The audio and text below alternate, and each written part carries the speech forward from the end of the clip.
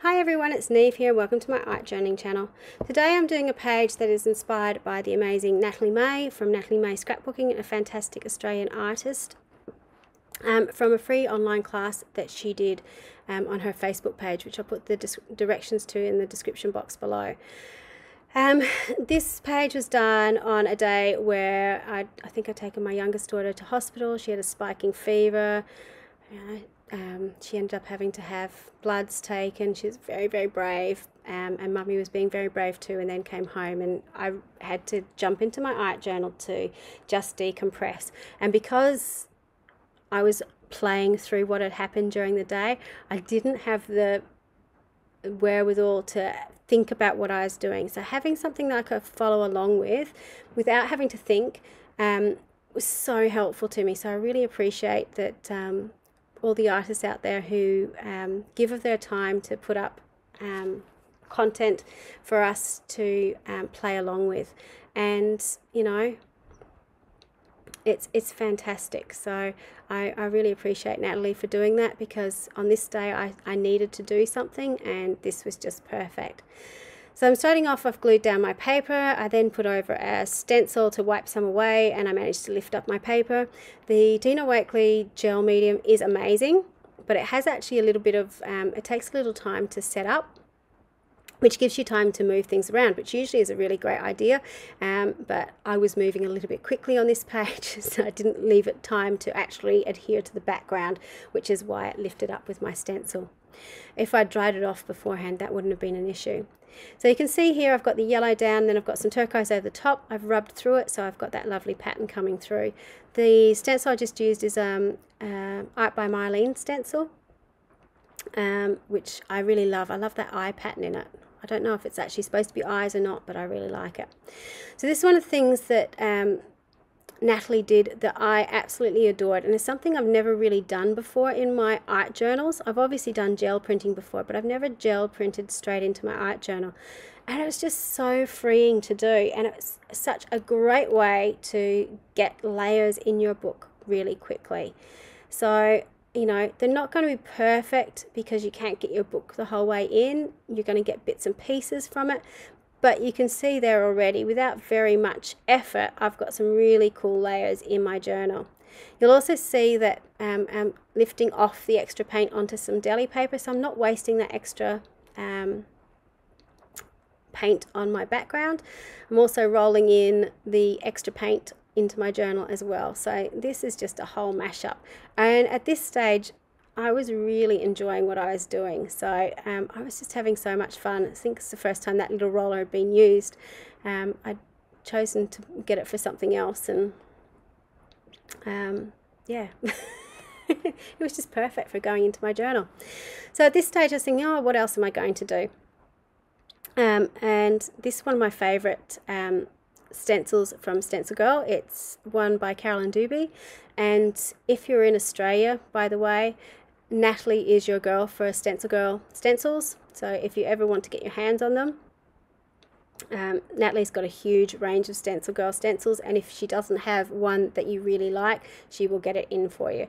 She also stocks the Scrap FX stamps, which I was just using.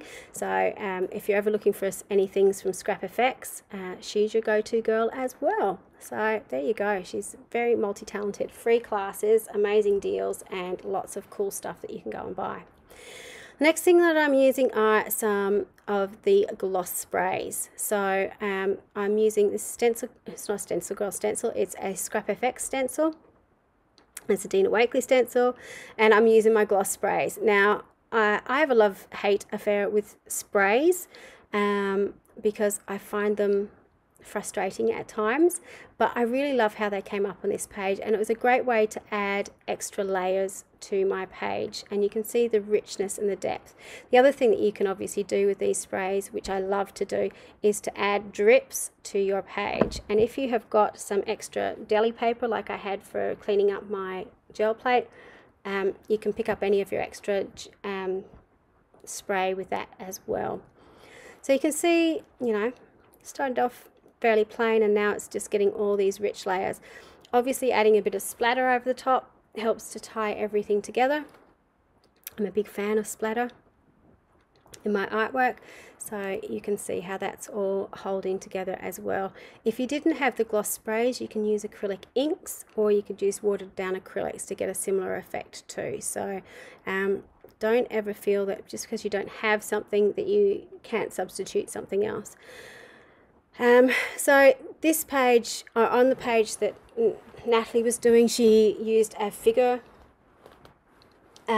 stencil from Stencil Girl. I chose to use this one. This is one of my favorite stencils. I just love her face. I love the stripes as well, and I love how she sort of fits into the corner. And the great thing I found about this is it's a 6x6 stencil, so you can actually use another 6x6 stencil underneath to create a body really easily. So I'm stenciling in the same color. I've used Night, so it sort of blends in. And I'm also using my wet wipe to sort of wipe away to get more of that figure happening on, a figure shape happening on the page. I don't have that really dark border anymore. I've got some of those layers coming through underneath.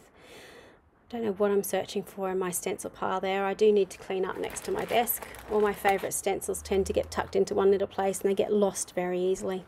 So yes, my stencil management system needs a complete and utter overhaul at the moment. So I'm looking for my Dina Wakley letter stencils. Again, these are really, really handy things to have. Obviously you can handwrite your quotes, but I just, you know, I was in the mood where I didn't want to think about too much, so being able just to go through with these alphabets was really easy. If you have got the Tim Holtz foam alphabets as well, they're awesome to use on something like this. You can get some really cool block printed stencils. Dina Wakley has got some new block alphabets that are quite large as well. I forgot how to spell strong. I forgot the R.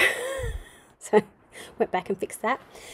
This is why I love using acrylic paints, because when they're still wet, you can rub them away and re-stencil over, which is an amazing thing.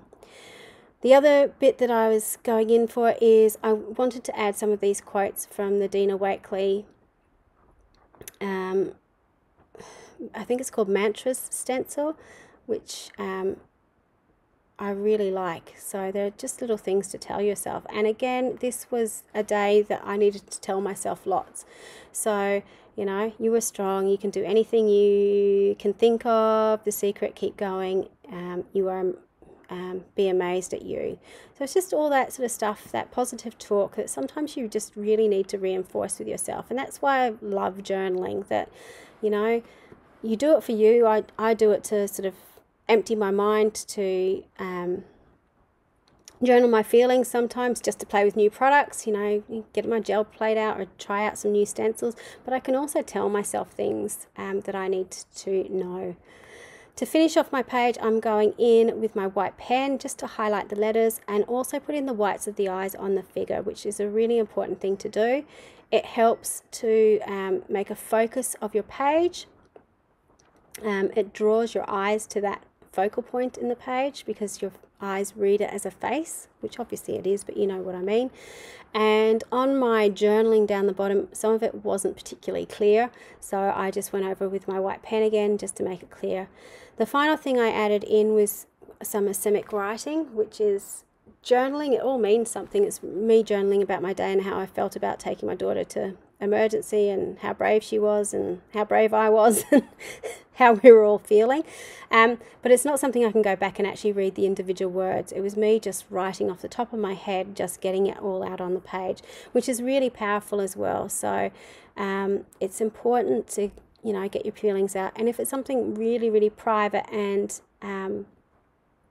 something you need to keep hidden, you can always paint over it, you know, do that in a middle layer and stencil over the top of it. So that is my final piece. Please check out the description box below to find out more about Natalie and her amazing classes. Until next time, bye for now.